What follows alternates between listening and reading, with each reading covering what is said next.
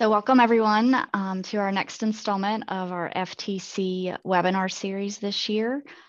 Please remember to silence your microphone, and if you have a question, either use the raise hand feature or you can type something in the Q&A chat box. So we'll go ahead and get started for the day. Just to give you some information about the FTC. So the FTC is an annual conference jointly sponsored by the American Statistical Association and the American Society for Quality. Two divisions or sections of each of those. So from ASQ, we have representatives from the Chemical and Process Industries Division and the Statistics Division. And ASA is the section on Physical and Engineering Sciences and the section on Quality and Productivity. The goal of the conference is to engage researchers and practitioners in an open dialogue to more effectively use statistics to improve quality and innovation. For more information, please visit our website, falltechnicalconference.org. And there you will find the dates for our next live and in-person event next year. We will finally be able to visit Park City, Utah. We're planning that conference to be held October the 12th through the 14th. And if you visit out on the website, you will see that our call for papers is now officially posted. So if you're interested in contributing to the conference, please submit your abstracts online. The abstract deadline will be the end of February. So please be sure to check that out. So this year, since we were not able to have our conference in person, we've been hosting a webinar series with events on Wednesday and Friday afternoons. We're about midway through, and we today have 3 winners of the CPID Youden Award. So we'll get into more details about our speakers today, but please plan to join us on Friday of this week, as well as Wednesday and Friday of next week as we wrap up this series. All previous webinars, as well as the future ones, will be posted, the videos, if you're not able to attend all of them. So check out the website for those as well. So as I mentioned today, we're honoring the winners of the Jack Youden Prize. The Jack Youden Prize is awarded annually from CPID for the best expository paper appearing in Technometrics. And the criteria there for the winner is quality, organization, and clarity, effectiveness of the exposition, completeness of coverage of the topic, interest and topicality of the material, but also of importance is readability and to a wide audience. So I'd like to thank CPID and the award committee and everyone that's been involved in organizing the webinars as a whole, including Sarah Burke and Mickey Mansandino. So thank you for everyone for their work. Our speakers today, we've got 3 of the authors of the award-winning paper. We have Daniel Eck, Chris Nachtsheim, and Thomas Albrecht joining us today. So we'll have the pleasure of hearing from all 3 on the topic of multivariate design of experiments for engineering dimensional analysis. So before I turn it over to the speakers, I would like to just give some brief bios of all 3 of them.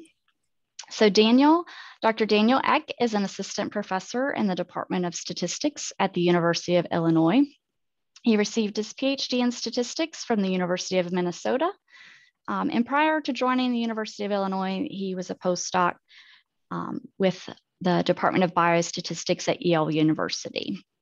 His teaching and research interests center on regression and predictive analytics, exponential family theory and methods, multivariate analysis, variance reduction, design of experiments, sports statistics, and biology. And he's published several articles and served as a referee of many top journals. Up next, we have Chris Nachtsheim. Dr. Nachtsheim is the Frank A. Donaldson Chair of Operations Management and Supply Chain and Operations Department of the Carlson School of Management at the University of Minnesota. He received his PhD in operations research from Minnesota, and prior to joining there as faculty, spent time at Los Alamos as well as General Mills. He too has interest in statistics, business analytics, and experimental design. and he has published over 70 articles and textbooks in these areas. Dr. Nachtsheim has received numerous awards and recognition for his work. He's a fellow of ASA, 4-time recipient of the Brombaugh Award, 2-time recipient of the Lloyd S. Nelson Award, and now a 3-time recipient of the Jack Youden Prize. And then our third speaker today, Thomas Albrecht, is a principal data scientist at Atlassian. Did I pronounce that correctly? He has a BS in mechanical engineering from the University of Wisconsin and a master's in statistics from the University of Minnesota. He's worked on several medical device manufacturers, product design teams, and a technical lead for developing an artificial intelligence platform to perform critical to quality visual inspections on medical devices. His research interests also center on optimal design of experiments and artificial intelligence. And he is a 2-time recipient of the Jack Youden Prize. So with that, I will turn it over to Dr. Nachtsheim to get things started.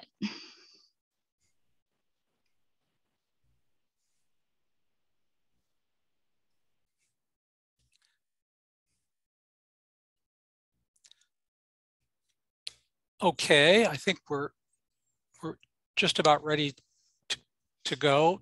Are we going to go without our video? Is that the plan, or should we? Or maybe it's up there. I can see your video. You're okay, good. Great. That's all I wanted to know. All right, here we go. Delighted to be here. I think all 3 of us are delighted to be here, and we're looking forward to giving this presentation. You've all heard about us. I'm Chris. We've got Dan Eck and Tom Albrecht alongside. And let's see here.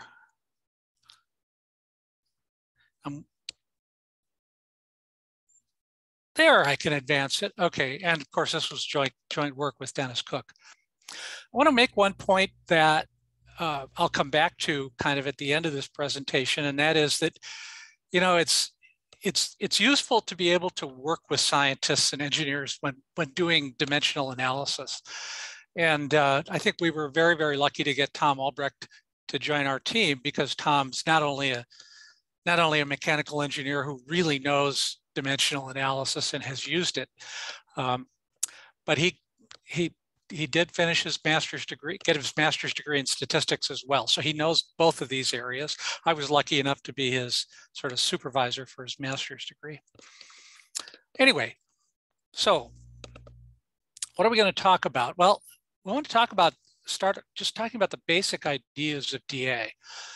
And we'd like to think that we're presenting these in a kind of a way that is easy for statisticians to absorb. I know when I first got into this, I was pretty lost. And so we'll give you a fairly detailed introduction to the basic ideas of dimensional analysis. Then we're going to go on to some of the new things in this paper, dimensional analysis for multivariate responses. We're going to have examples galore throughout this presentation. We'll talk about some optimal design techniques, and we're going to kind of, we'll give some conclusions, but then at the very end, I want to talk a little bit about how we got involved in dimensional analysis in the first place. There's kind of a fun story to tell about that. So here we go. Well, let's start with a very, very simple example. And by the way, I want to mention that I got this example, I stole this example, if you will, from Tom Albrecht's big brother, Mark Albrecht, who will creep into this at the end of this presentation. So we wish to characterize the effects of velocity and time, x1 and x2, on a response variable distance. Now we're ignorant, but an oracle knows that the true relationship is distance is velocity times time. And of course, there'll be some experimental error if we run an experiment. So how do we figure out this relationship? How do we do that? I want to take the statistics approach, and I'm going to contrast that with the engineer's approach. So here we go. Statistician's approach. Well, we're going to use DOE. You know, we're concerned about, we've got two factors, and we're concerned about curvatures and interactions. So let's run a response surface model. Let's run let's run a central composite response surface design. And there's a picture of it. I'm sure you're all familiar with that. So we're going to vary velocity and time. Those are the two factors, and we're going to measure distance. So here's our regression model for the experiment, the full second order model. We'll get our data, we'll fit the model, we'll do maybe some subset selection, and we'll find that a whole lot of terms drop out, and we wind up with our prediction model. Y hat is 1.04 times x1 times x2, which is essentially velocity times time. Okay, so that might be the statistician's approach. Let's take a look at the engineer's approach. Okay, so the engineer is going to think more like Isaac Newton and think about the mechanics of the physical systems that are governed by physical laws. And one rule is that a physical equation must be dimensionally homogeneous. So here we're going to have distance as the response, and of course the dimension of distance is miles, and the predictors, think of them that way, are going to be velocity and time. But however we put those together, we need to have the dimension of that to be miles. So we have the dimensions of the variables. Of course, distance is in miles, velocity is miles per hour, and time, we're going to call it in hours. And so one-dimensionally homogeneous possibility is d equals some constant times velocity times time. So there is a possible expression that is dimensionally homogeneous. One final simplification, and this is pretty important. We make the equation dimensionless. We're going to divide both sides of that equation by VT. So now we have a dimensionless representation. Distance over velocity times time is just a constant. To estimate C, all we need to do is pick a velocity, kind of our x1, pick a time, our x2, and observe the distance. And then we can plug in and compute C. We could replicate that, of course, if we have experimental error, which we probably would. But in the end, that's all we have to do. Now notice we don't have to vary velocity or time. We just pick a value, and we get our estimate of C. So to contrast these approaches, in the statistician's approach, we're going to vary two factors, time and distance. We're going to measure velocity. In the engineer's approach, we're not varying anything. There's just one fixed constant. Of course, there's 6 model parameters in the statistician's approach. In the engineer's approach, there's just a fixed constant C. Now, I haven't mentioned this, but scalability, this is really important. For statisticians, the model is going to be valid inside the experimental range of the factors, right? We're not going to be able to do much in the way of extrapolation outside the range of the factors. However, in the engineer's approach, that the model will scale over any experimental range. Okay, finally, explanatory power. We've got a local empirical model for the statistician's approach. And the engineer's approach here revealed a universal law between dV and T for physical systems. So I guess you can see there's some power to the engineer's approach here, if you can do it. Just to summarize the dimensional analysis advantages, we've got dimension reduction. So the number of factors is reduced by the number of measurement dimensions in the variable. So in our example, the number of factors was 2, distance and time, right? The number of dimensions is 2, length and time. So the resulting number of dimensions is 2 minus 2 equals 0. We have a 0-dimensional problem. Second advantage is scalability. Our statistical models are valid within the ranges of the factors, but the dimensionless models can scale to any size. Powerful advantages. So why is scalability important? Well, here's a kind of a fun example. Again, I stole this from Mark Albrecht. Running experiments on a turbine of this size is obviously impossible. We're not going to be able to run experiments, but running experiments on a model of this size is easy. So if all the variables are dimensionless, we can simply run the experiments on that little, probably 3D printout, and then extrapolate to the full scale of the turbine, that guy. Okay, so that's an important advantage.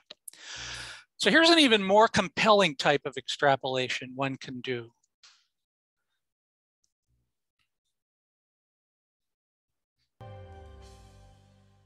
On the evening of August 5th, 2012 Pacific Daylight Time, NASA's Mars rover, named Curiosity, entered Mars' atmosphere at 20,000 kilometers per hour.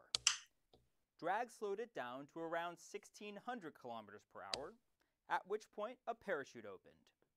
This parachute slowed the rover more, to about 320 kilometers per hour, or 90 meters per second. Finally, after rockets decelerated it completely, the rover was lowered to the surface of Mars. Every step of this dance was carefully choreographed and rehearsed in many experiments here on Earth. But how could NASA engineers be sure that their designs would work on a totally different planet? The answer is a problem-solving method called dimensional analysis. Okay, so what we'd like to do now is take the Mars rover DA process and work it through and see how this exactly works. So we begin with a model. Of course, we're going to get this from physicists, that the velocity at which the rover touches down is going to be a function of 4 factors. So we got D is the diameter of the parachute, M is the mass of the rover, G is the gravitational constant, and rho is the density of the atmosphere. Obviously, we're going to need a subject matter expert, a physicist or an engineer, tell us what the response is and what those predictors are. But in this case, we basically have our 4 predictors. So over on the right side of the panel, we see the dimensions of each of the variables in that equation. So we got velocity is length over time, the diameter of the parachute is length, and so on. The mass of the rover is mass. The dimension of the gravitational constant is length over time squared, and the dimension of the density of the atmosphere is mass over length cubed. So now what we want to do is derive the DA model for this problem. And I want to take you through a very simple process for doing this. So we're going to use Ipsen's 1960 stepwise derivation of the DA model. I have to tell you, when I started working in this, this just seemed a bit of a mystery to me until I stumbled onto this particular approach, which we kind of went through in the paper. Makes it really simple. We statisticians understand stepwise processes, right? And so this was pretty straightforward. So at each step, one variable is used to eliminate a dimension, for example, mass, length, or time, from the set of variables. And the variable used then is eliminated. When we're done, we've got a reduced set of dimensionless variables. So let's do this for the Mars rover process.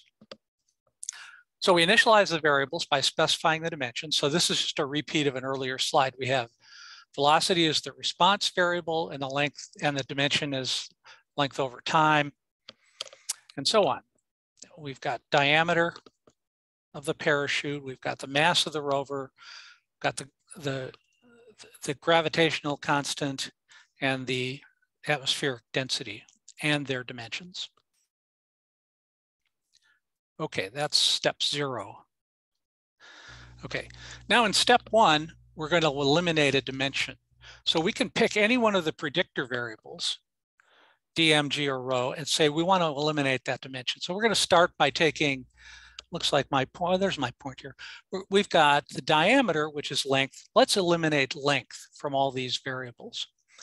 So we can start by, first of all, and we're going to, when we're through with this process, this variable will be gone. So I'm going to put a horizontal line over here.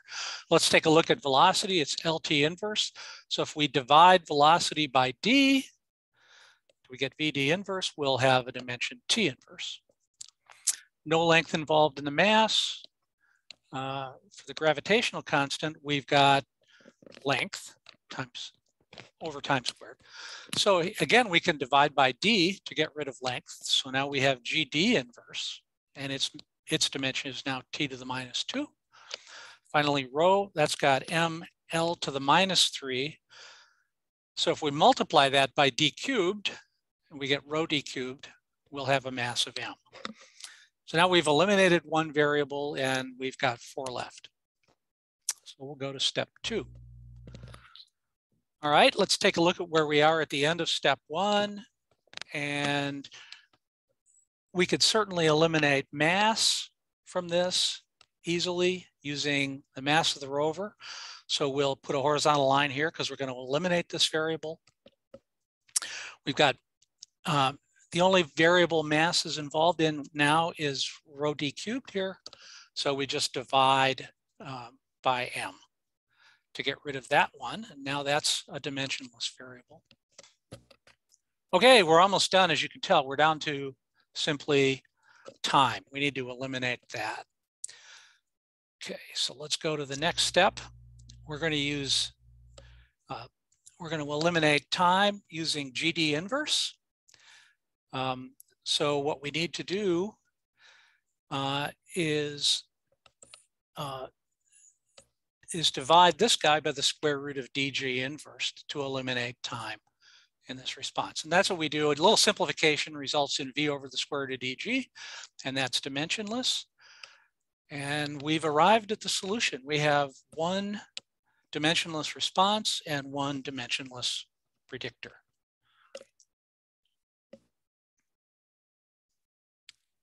So the result is our DA model. V over the square root of DG is some function we have to determine of rho D cubed over M. Of course, these guys are called pi groups. So in the parlance of the sort of pi technology, using pi's, we have pi naught as the response is some function phi of pi 1. Okay, so now we've done our dimension reduction. We've gone, what did we start with? Well, we've gone from 4 predictors down to 1.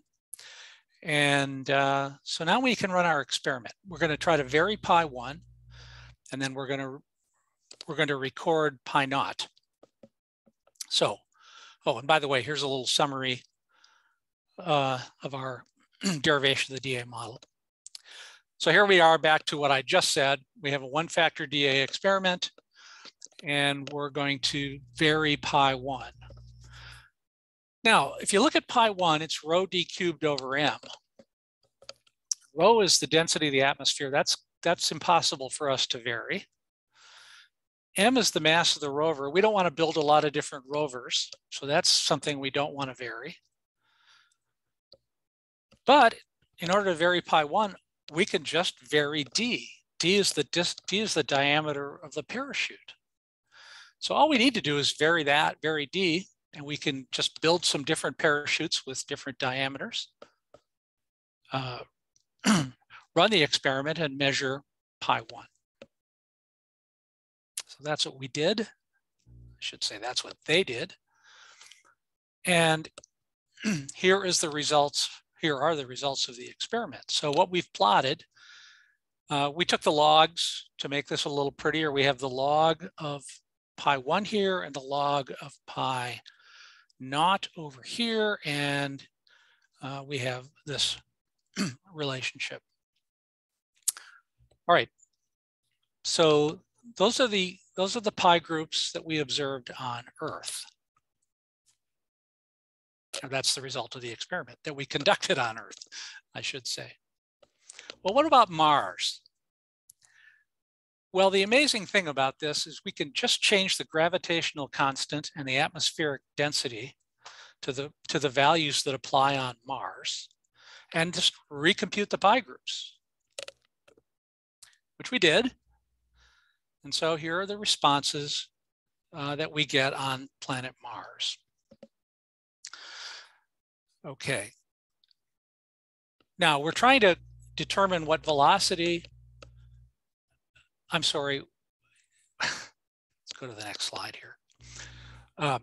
We're trying to determine the diameter of the parachute that's going to slow us to 90 meters per second. That was the goal in the video. And so all we've done is we solved for V, and we get pi naught times square root of dg. And we kind of recomputed the results. And we did a smooth, and then we did a back solve. So we want to get the velocity down to 90 meters per second. We need a parachute with a diameter of 101 meters. And that's basically what was done in the video.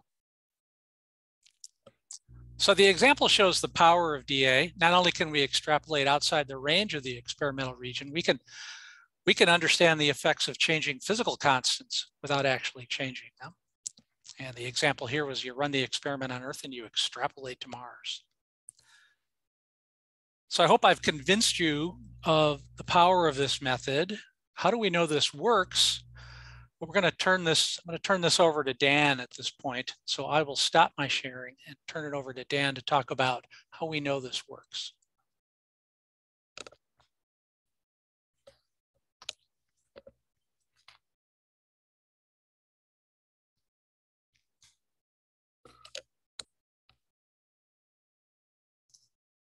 I think you're muted, Dan. Okay, so thank you, Chris. And thank you for passing it over here. So yeah, we'll investigate how do we know that this process works. And one of the early results that justifies DA is this Buckingham pi theorem that came out in the early 1900s. And so this theorem, the casual interpretation of this theorem is that if there is a physically meaningful equation involving, say, n physical variables, then the original equation can be rewritten in terms of p dimensionless parameters constructed from the original variables where k is the number of physical dimensions involved. And you can see if you go back and look at the Epson procedure that Chris was explaining below, that's just kind of this held under the hood. And once you needed this held, you could go to work on that Epson procedure. And you can see that in that case, there was a certain number of variables, certain number of dimensions, and we got the dimension reduction as given by this theorem. Okay, so in the current paper, what we did was we extended this Buckingham theorem to cases or functional forms where there's more than one response. We've considered some multivariate design criteria within this framework and provided, as Chris alluded to, a whole bunch of examples to explain how this theorem works and why the additional conditions are that arise from multi-response designs are necessary. We provided some recommendations for optimal design algorithms in complicated situations and provided recommendations for what to do when the conditions of the theorem no longer held. So there are some cases where the multivariate Buckingham pi theorem won't work. Like if you couldn't, for example, make some of the responses as you couldn't perform the Epson procedure to remove the physical dimensions of some of the responses, you could be able to use some of the other responses. We don't provide too many examples in that direction, but it's an extension of this theorem to a case that may be relevant. And we would like to think that we provided a better introduction to DA for statisticians. And I think that Mars rover example is pretty compelling. Okay, so this is well, it's not as complicated as it looks. So we'll go through and explain just the brief details of this theorem. And you can see, if you think back to the examples that Chris alluded to, you can see where this is just kind of an articulation of needing to have like a physical, meaningful equation. So first, we'll just start and say that we have this relationship with R responses and P predictors. And the relationship between the predictors and the responses is given by this unknown function. The quantities, the responses and the predictors, involve K fundamental dimensions. And we assume here that the dimension matrix for the response belongs to the span of the dimension matrix for the predictors. And this is what allows for this Epson procedure to work in the multivariate setting, canceling out the dimensions on the response side as well as on the predictor side. And we also, and then condition 3 here is that we can write every one of these variables in this this power law combination of the dimensions under study. This just sort of lays out the groundwork for the Epson procedure that Chris mentioned earlier. So with these conditions and this idea of this physically meaningful functional form that we can write, then we can rewrite our formula of interest, which is the response as a function of predictors, as this new functional relationship where this pi tilde is a vector of R dimensionless responses, and we have P minus rank of B dimensionless predictors. So we get this dimension reduction on the predictor side, as well as a new functional form involving just dimensionless quantities. Okay, so we'll provide a simple example taken from Frank White's Fluid Mechanics book in 2008. In his book, he didn't really consider a joint analysis between two variables, but we just considered a bivariate form to fit it within this optimal design framework that we're building for multiple responses. So here, Frank White is considering a pump design with 2 outputs, head pressure and brake horsepower.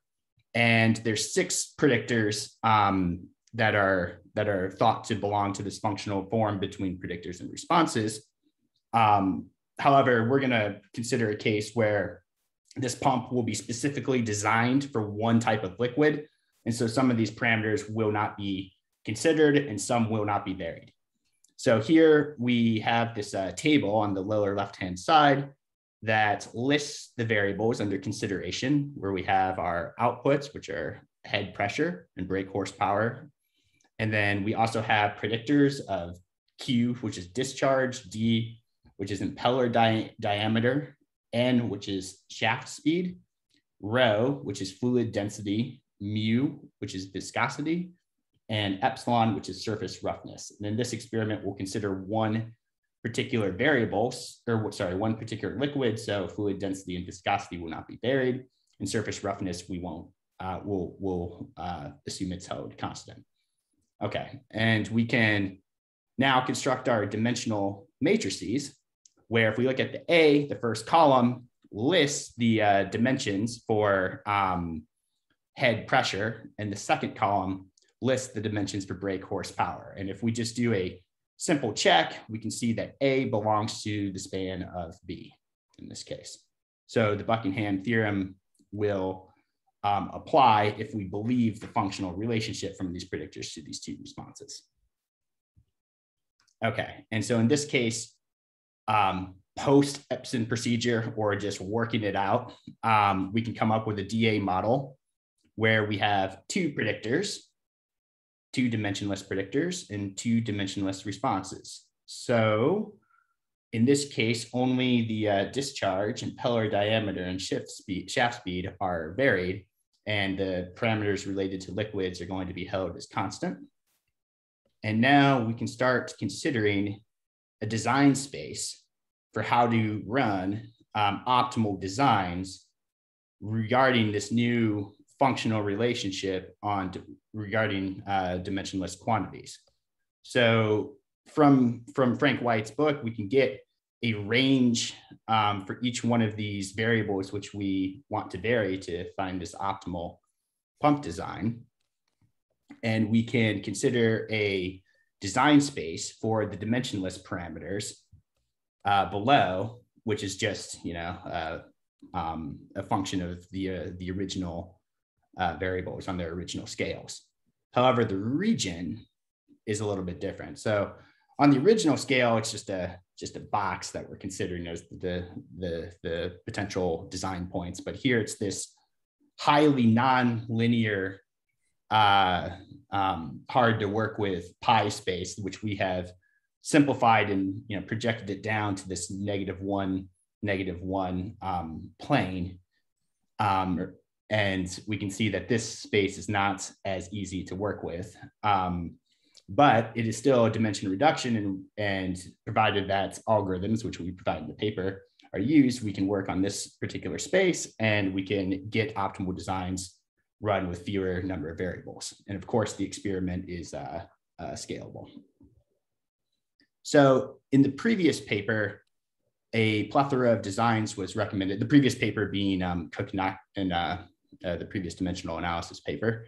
A plethora of designs was recommended. Note that in the parametric case, when they consider d-optimal designs, they consider it for third order or higher models. So if we just go back,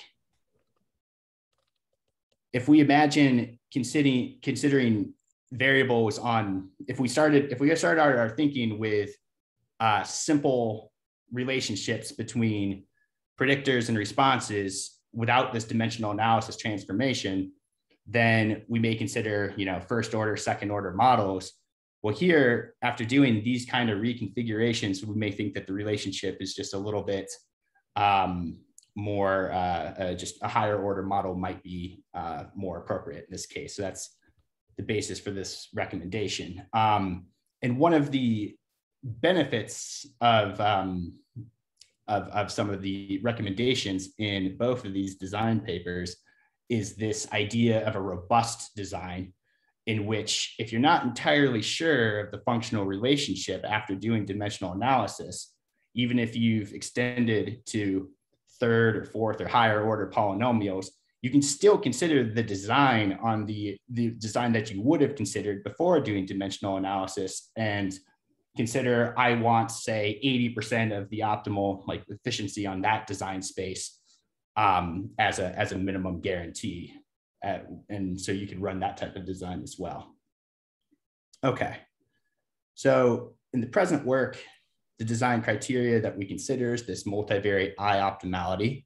And basically what it is it's just a weighted average of the I optimality designs for each one of these responses, where the weights are chosen by the inverse variances of the design itself. And there's this nice connection between this design and the model robust L optimality criterion of Cook and Nachtsheim from 82. And again, the weights are given by the inverse variances. So we can consider our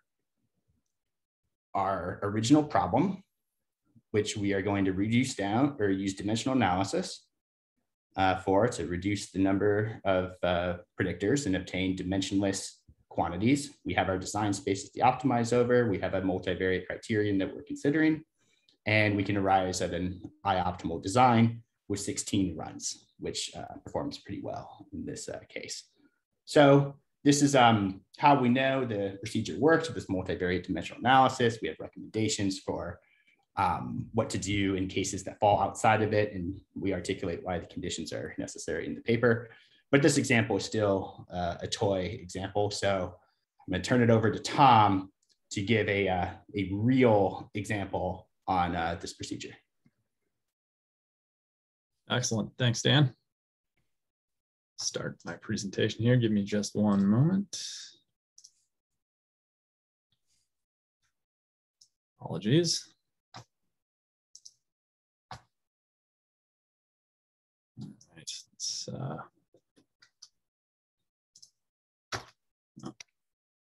apologies for the technical difficulty here. Sorry, folks.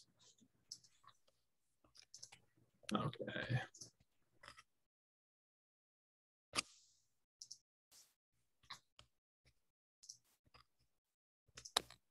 Okay, So we've talked about a couple of toy examples so far, but what do these problems really look like in an engineering world? Well, I'd like to consider— It's on another screen. Oh, it is. Oh, I see. Thank you. All right, that should be better now. There you go. Okay, great.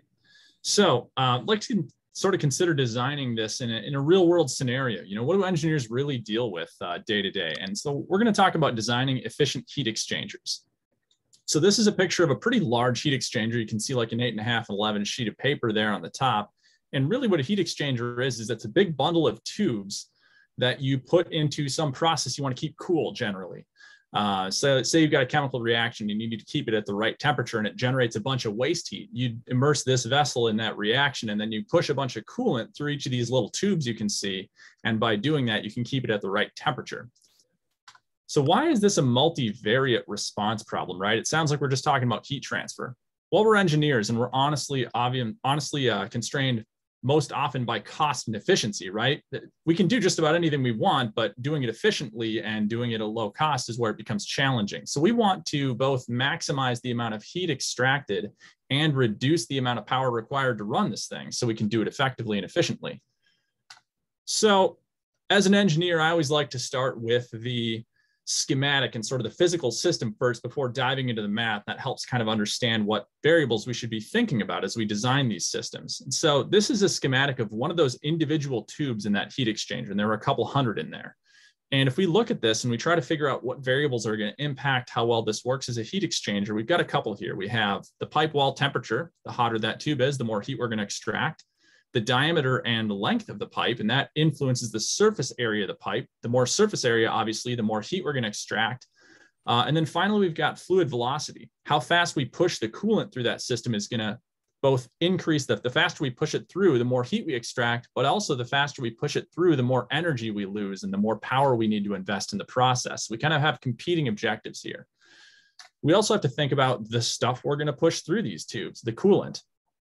It's got a number of properties as well. The viscosity, how fast, how sticky that substance is, its resistance to flow. We probably don't want to use maple syrup, for example. That's going to be tough to push through those tubes.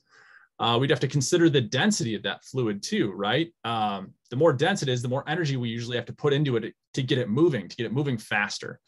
We have to consider the thermal conductivity, right? Air might be nice to push through a system because it's really low density, low viscosity, but its thermal conductivity isn't super great, so it's not going to cool it down very well. Water would do a much better job, as anybody who's jumped into a lake when it's cold would know. We've got to consider thermal conductivity as well for that. And then finally, the input temperature, that fluid. The lower it is, generally the more heat we're going to pull out of this system. So we have a more complex system here, and this is, real world constraints. This is a pretty typical design for a heat exchanger like this. So we've got a bivariate response. One of the responses is heat transfer rate. That's really what we were originally setting out to do. And then we kind of have the second one we imposed on ourselves, saying this isn't worth doing unless we can do it cost effectively. So we need to reduce the power loss in the system. And we're going to characterize that through pressure loss, right? The fluid pressure I lose moving through that system has to be put back into that fluid as it loops around to the head again, right? When I have a pump there or something like that, that's increasing the fluid pressure to drive it through this system. So that's energy loss. So we really have 9 independent variables, which we'll talk about in the next slide. We have 4 fundamental dimensions: length, mass, temperature, and time. And by the Buckingham Theorem, we would expect we're going to have 9 minus 4 equals 5 independent pi groups after we're done with this procedure. So let's take a look at the variables in depth. So here's kind of a chart of everything, and I'm not going to go through each one of these. We've got quite a few here, but we've got the variable, the standard international units, and then the fundamental dimension, right? Mass, length, time, and how it's represented there. Now, folks that have really been paying attention will probably note that I talked about 8 different variables when we were constructing the system, but I have 9 input variables listed here. And the interloper here is acceleration due to gravity. And this is actually pretty common. We're not expecting to build this heat exchanger on Mars or move it to the moon or put it on the space station, right? So it's not really going to change during our experiment. But we often find when we do dimensional analysis, we have to include constants like this, both to be able to construct pi groups and also to make sure we're representing the physical system appropriately. So we kind of lost one dimension we might reduce. The way you can think of these is, there are variables that are constants, but they might affect the system and affect the overall relationship. In this case, we need acceleration due to gravity because we might be pushing this fluid up a hill. If you think of a water tower, right, the way we increase the pressure of water is you pump it way up to the top, and that creates a pressure gradient. So as you pump up that height, you're losing pressure as you go. So we need to include some constants like that. And generally, you're going to want to speak to a domain expert, an engineer, or consult like a physics textbook to figure this out and make sure you've got all these factors considered before you go through the dimensional analysis process. So with that as our setting, we can now derive the multivariate DA model as follows. This is following the exact same procedure. We have a lot more variables here, but it's actually not really more complicated. A couple of things we want to pay attention to is we want both of our response variables to end up in different pi groups here. And then beyond that, we're just going to go through and eliminate variables using that same procedure. In step one, we remove mass and we choose density to do that. So you can see we've canceled one dimension out here.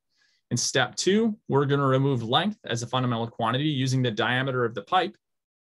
In step three, we're going to remove time using velocity divided by diameter. So sometimes you'll have to use a combined group to eliminate other variables, right, as we saw in the Mars rover example. And then finally, in step four, we're removing temperature using the temperature of the fluid. And now at the end of it, we've got every remaining pi group has no dimensionality at all. They're dimensionless groups. And we have this final system we can see at the bottom here. We have 5 predictor variables, predictor pi groups, and 2 pi responses. The cool thing about this too is as an engineer and as you go through these systems, a lot of these pi groups show up time and time again in different systems. And they generally, it's not necessarily just sort of a trick of how the math works out. They generally have kind of interpretable meanings too. Reynolds number shows up in a ton of fluid mechanics and thermodynamics equations. And it's really, a lot of these are the ratio between 2 competing forces. In Reynolds number, you have the viscous force here represented by viscosity divided by the inertial force, which is kind of how much inertia it has built up in the velocity and density of the fluid.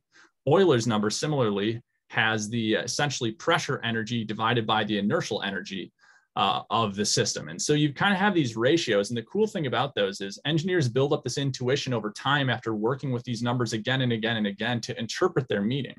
Reynolds number in particular has a meaning of beyond a certain number. And if I recall correctly, it's 2400. Fluid flow is transferred from being sort of neat and orderly, where it's like a streamline, just a nice orderly flow through a pipe, to really turbulent. You start to see vortices and you start to see things like that. So the flow dynamics change pretty dramatically at certain points, and that's going to hold from system to system to system. So you tend to generate this understanding over time based on these groups. So we have our pi groups and our functional form, and now we need to generate some designs. So we can go about this in either a parametric or non-parametric way. Parametrically, we can generate designs, and the way we found to best do it to accommodate sort of that robust process that Dan talked about, where you still want to have a backup maybe in the original variable space, is to use a coordinate exchange algorithm in the original space of those original 9 variables, 8 for us because we're not varying gravity, and use coordinate exchange and then calculate our objective functions in pi space. And the interesting little caveat we had to add here is because we generally, for traditional coordinate exchange, would use a grid, you know, they're nice and neatly uniformly spaced. When you translate that grid to pi space, it gets all warped and you might have some gaps and spots you really don't want. So what we did is we actually used a continuous optimizer along each coordinate instead of using a grid search. And by doing that, we were able to sort of avoid some of those bigger gaps that show up in the grid if you translate it to this pi space. Another way to go about it would be to use a non-parametric design. The one we used in the paper and recommended was fast flexible filling. For this, we generate a candidate design of 100,000 uniformly distributed points in the pi space to use as the candidate set. And then we applied the fast flexible filling algorithm to create the design from there. And here's what some of those designs look like. This is the parametric design, and this is for a 3rd order polynomial approximation, and it's using the I optimality criterion. So we can see that we get a pretty good distribution of points, even though we're doing our search in the untransformed original variable space. It worked out pretty well, and that allows us to estimate, you know, calculate the goodness of models in both the original space and the pi space. And for our non-parametric design, you know, we have a pretty good distribution here as well. This was done directly in the pi space, so no big surprises here, right? We've got a nice distribution of points throughout the space.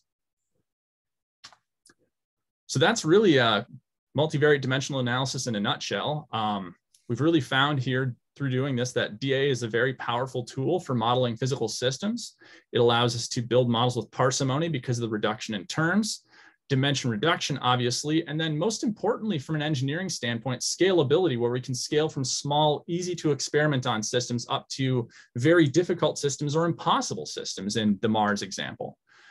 We've found that multivariate responses really aren't uncommon because most engineering problems are constrained not only by performance, but also by efficiency. And they're often governed, both of those outputs are governed by the same variables, so a multivariate model really is a good fit. We've gave generalizations of the Buckingham theorem for multivariate responses, gave a new criterion to evaluate those multivariate parametric models, and finally gave some recommendations for design construction on how you might go about constructing models for these new multivariate dimensional analysis equations. So as we close here, I'd like to transfer it back to Chris, who's going to kind of talk about how we as statisticians got involved in this DA stuff in the first place. Perfect. Thank you, Tom. Let's go to the next slide, and I'll kind of walk this. We all like stories, and I like this story because, for one thing, I get to say something about what an idiot I was early in my career. I was working at Los Alamos and doing some statistical consulting. I was in the statistical sciences group. Anyway, a scientist came in to talk to me about a designed experiment. And he basically gave me a response pi group and maybe one or two, I can't recall, of the sort of predictor pi groups, and said, I want to run an experiment on these pi groups. So of course I did what any good statistician would do. I lectured my client on the fact that when he's got the basic control variables tied together into a pi group, we can't learn the individual effects of those individual factors. And so his idea was really dumb. And he should break these apart and, take the statistician's approach. And he actually took my advice, which was unfortunate, and ran a kind of a standard experiment. So anyway, I left Los Alamos. Later, I was at the Carlson School, and I gave a talk about design of experiments. And one of my colleagues from my department I think he had a master's degree in mechanical engineering. He came into my office after my talk and he said, why aren't you using pi groups for this? And, suddenly my mind flashed back to Los Alamos. I said, what are you talking about? He said, I'll get you a chapter. So he copied me a chapter on, it may have been Frank White's book on dimensional analysis, and he gave it to me. He said, here, read this. And I read it, and of course it was way too complicated for me, so I just sort of forgot about the whole problem. But here's kind of where the breakthrough came. Tom's brother Mark and Mark was finishing his master's degree at Minnesota, and we were looking around for a problem to work on. And Tom was working at Boston Scientific, and he had just run an experiment. You were doing some kind of welding, right, Tom? Yeah, it was a laser welding process. Laser welding. Joining polymers. And he had run a response surface experiment on these variables and fit the model, and he did pretty well. But then he noticed he could combine the variables into some pi groups. And he did that, and he refit the model, and he got a much better fit with a simpler model. And so Tom called his brother, Mark, who was, of course, working on finishing his master's degree, and said, hey, I got this weird result. I did this little thing, and I got a better fit. And Mark told me about it, and we both agreed, okay, well, we better go talk to Tom. So we went over to Boston Scientific, and we found out what went on. And all of a sudden, I remembered this stuff about pi groups. And I said, maybe we should have been designing these experiments for pi groups. And so Mark took over at that point, did a literature search on design of experiments for dimensional analysis, and found nothing, which just told us at that point that you know, the bottom line was statisticians weren't talking to engineers, just like I wasn't back in 1980. We were lecturing, I think. And so then that got us interested in the problem. Then, so we published the paper in 2013. That was the first paper on experimental design for engineering dimensional analysis. And I'll shamefully mention that that did win a Youden Prize back in 2013. And then Dennis Cook and I were giving a PhD seminar on design, and I introduced design for DA. And Dan Eck was a student, and he looked at that and he said he was very interested in multivariate responses, part of his work. He said, I want to see if I can extend this multivariate, extend the Buckingham Theorem to the multivariate case, which he did. And of course, that led to our paper in 2021. The only other, Dennis Lin and some of his colleagues have made some nice contributions.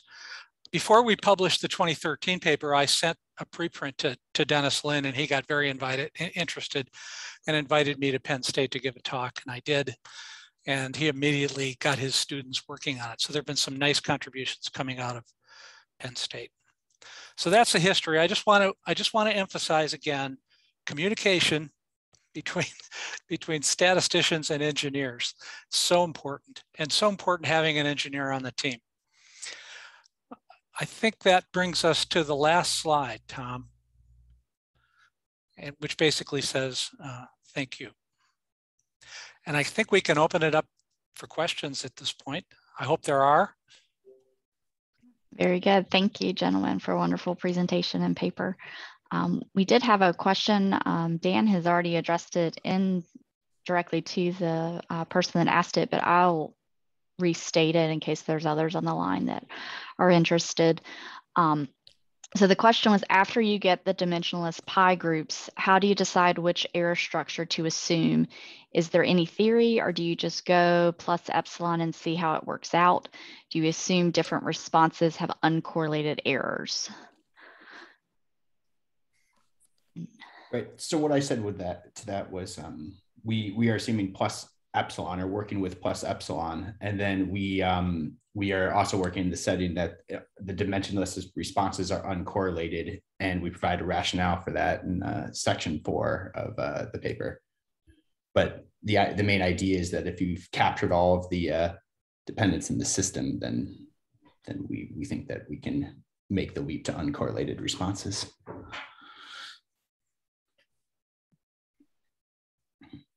Very good. So that's the bottom line, I think, right? If we have the right model, we don't need to worry about it. Very good. If there are any other questions on the line, please feel free to type in the Q&A section at the bottom, and we can address them. We do have a few minutes left. I guess I have a question. I've seen you present on this a couple of times, and it's always really interesting to me. A lot of the examples that you show are more around designing new systems, so designing a new pump, designing the rover, things of that nature. Do you see any applicability to using this in an industrial setting where we're maybe scaling up processes? So maybe the equipment is already existing, but we need to better understand what our manufacturing conditions should be at the different scales. Yeah, I can maybe take that question. That was actually the original impetus behind that 2011 conversation that Chris mentioned. We were looking to scale up and optimize the efficiency of our laser weld processes. We've been doing this for years and years at Boston Scientific at the time, and we even had systems in production. We just wanted to better understand how they were going to translate to a slightly different product. And we found that even in that situation, the DA model, the dimensionless model, did much better in its ability to predict the correct response than, the standard model that uses all terms separately. So yeah, I think there is a lot of applicability to, even when you understand the system well, it can still be a better representation. Okay. Thank you. We do have another question. In the heat exchanger example, how many runs for each of the design types? Also, how is multicollinearity dealt with in the analysis? So for the heat exchanger design, we used 100 individual 100 runs for each analysis. And we didn't actually execute on that design. It was more to demonstrate the fitness of designs that could be created. I don't know, Dan, if you have any comments on multicollinearity on your end. No,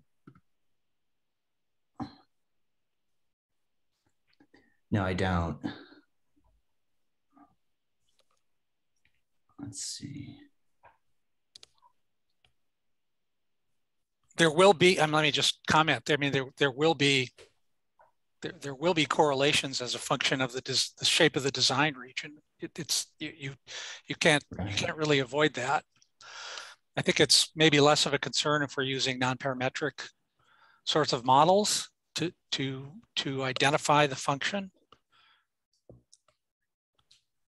Okay. All right. And then I think the next one is more of a comment than a question. It's Greg Peoples said it's better fits in pi groups can be from spurious correlation. I guess that's a comment. Do you agree, disagree?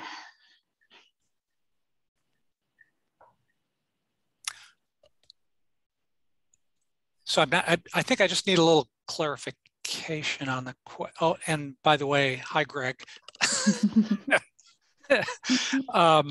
We've talked about this before, but I'm just trying to remember the spurious correlation.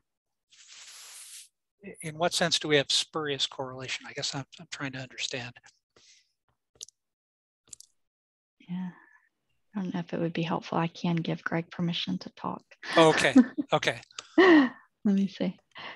So Greg, I think I just gave you permission to talk if you'd like to clarify. Okay, can you hear me? Yes, we can hear you. Yes, so it's because you've got predictor variables on both sides of the equation that and there's been some work that's done that you can quantify how much of the goodness of fit is due to spurious correlation and how much is due to real correlation or real relationship. Okay, and I'm just going to say, Greg, and you and I have talked about this before. You know more about that than I do, and I don't have a good answer to that. But what you're saying is that you will get models that, I guess you're saying, coming from the analysis, you may get models that look a little bit better in terms of R-square and so forth than they really should.